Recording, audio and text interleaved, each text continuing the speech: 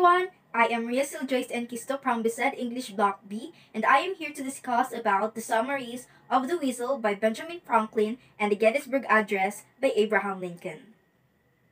So, what are the objectives? The objectives are to present the author of The Whistle and the Gettysburg Address, to present the summaries of The Whistle and the Gettysburg Address. Let me introduce to you the author of The Whistle.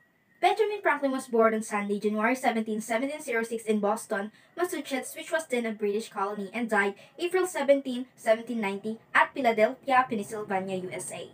Benjamin Franklin's parents were Josiah Franklin and Abiah Folger. He has 16 siblings. His father, Josiah, had 7 children with his first wife, Anne Child, and 10 more with Abiah Folger. Ben was Josiah's 15th child and his youngest son. He was American printer and publisher, author, inventor, and scientist, and diplomat. He is one of the most foremost of the founding fathers. Franklin helped draft the Declaration of the Independence and was one of its signers, represented the United States in France during the American Revolution, and was a delegate to the Constitutional Convention. Benjamin Franklin made important contributions to science, especially in the understanding of electricity, and is remembered for the wit, wisdom, and elegance of his writing. The Whistle is a parabolic short story come letter penned on the 10th of November, 1779 by American founding father Benjamin Franklin. Franklin wrote this parabolic short story come letter at the age of 73 to Anne Louise Brillon de Jouy. She was a French musician and composer. In 1777, Anne composed the March des Insurgents, or March of the Insurgents, to celebrate an American victory in the American Revolutionary War. She became a friend of Benjamin Franklin, with whom she regularly corresponded during and after his stay in her home city during the American Revolution.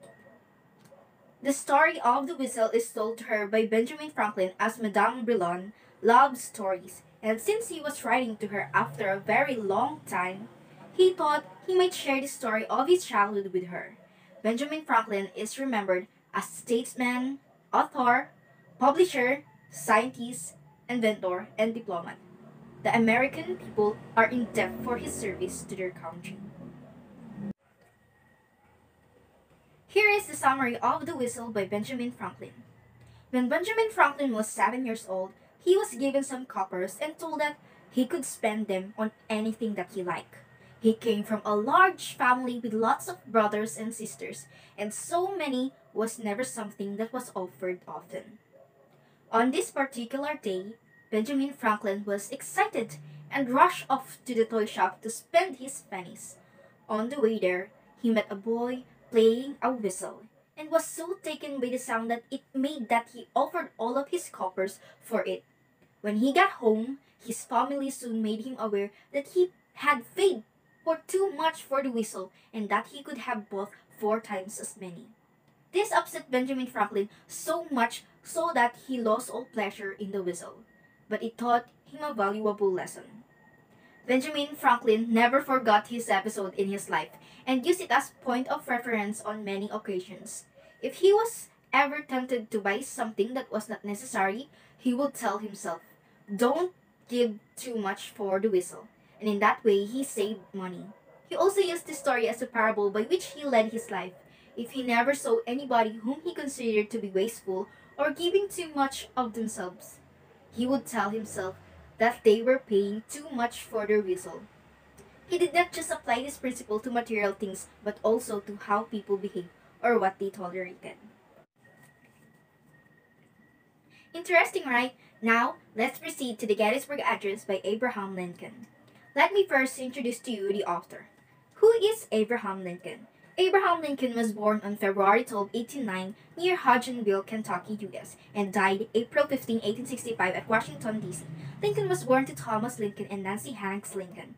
He was the 16th President of the United States and is regarded as one of America's greatest heroes due to his role as savior of the Union and emancipator of enslaved people. His rise from humble beginnings to achieving the highest office in the land is a remarkable story. Now, here is the summary of the Gettysburg Address by Abraham Lincoln. On November 19, 1863, in Gettysburg, Pennsylvania, Abraham Lincoln gives his most famous speech as president. This address takes place at Union Cemetery after the Battle of Gettysburg and is meant to help mourn the loss of the soldiers that died. But it did way more than that.